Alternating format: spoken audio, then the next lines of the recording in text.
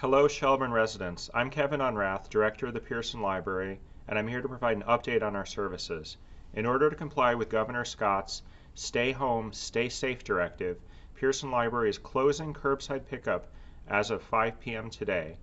While it is difficult for us not to offer physical books to patrons, we agree that staff and patrons need to stay home and stay safe as much as possible so that the burden and exposure for essential personnel remains as low as possible. We ask that you hold on to any materials you currently have until the building reopens, if at all possible. Our Wi-Fi will stay on 24/7, so if you are out on an essential trip and need Wi-Fi access, you may park in one of the spots close to the library to connect from the car. Staff have been busy preparing for this eventuality that the building might need to be closed, and have assembled a suite of online services to help keep Shelburne reading and keep us connected. What will this look like? Clearly, one of the best things we can do right now is to sink into an educational, enjoyable book. Here are some of the things we'll be doing to help you access materials. First of all, we have a suite of online resources that are already available to you if you have an account. Just go to pearsonlibrary.org/elibrary and you'll find all of these services that I'm going to talk about. If you don't already have an account or you don't know how to use your account, you can email us at circulation@shelburnevt.org. Please be patient. We may be getting more requests than usual. Through a generous donation from the Friends of Pierson Library, our Overdrive book collection will be expanded with additional titles starting next week. These titles will only be available if you log in first, so please log into your account in Overdrive and then search for what you might be looking for. Also, through a generous donation from Tumble Books, their entire suite of databases for children from pre-K through grade 12 is available, including math books and books especially selected for teens and tweens. A lot of these also have lesson plans associated with them, so they're great if you're looking for work ideas for your kids who are in school. Again, you can go to pearsonlibrary.org/elibrary to find those. We also have a couple wonderful learning databases. There's Universal Class and brand new this week to Shelburne, Learning Express Library.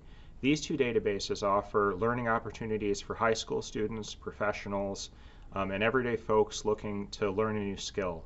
They have test prep opportunities. They have continuing career education. It's enough to keep you busy and learning for a long time. We also want to make sure that Shelburne residents stay connected as much as possible. And so starting sometime next week, date to be determined, the library will begin offering once-a-day reading events online on alternating days for kids and for adults. So Monday, Wednesday, Friday, we'll offer an online discussion of either an article, a short story, or a literary essay along with one of our staff members. So you'll be able to call in or log on and become a part of that discussion with other residents and get to connect and get to think a little and talk and share with the community. And then Tuesdays, Thursdays, and Saturdays, we'll be offering a virtual story time from one of the familiar faces here at the Pierson. So Miss Katie, Miss Inger, Miss Mary Catherine, Mr. Rob. Some of these story times will be interactive, where kids can sing along and participate, and others will be pre-recorded. And the details of those will be announced shortly as well.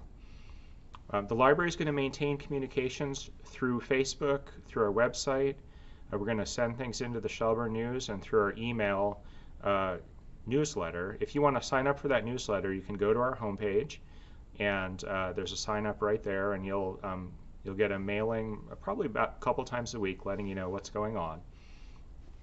We are regularly updating our phone message to give out information, but we're not able to check our phone message as frequently as our email. So if you do call 985-5124, we'll get back to you, but it may take a little longer than usual.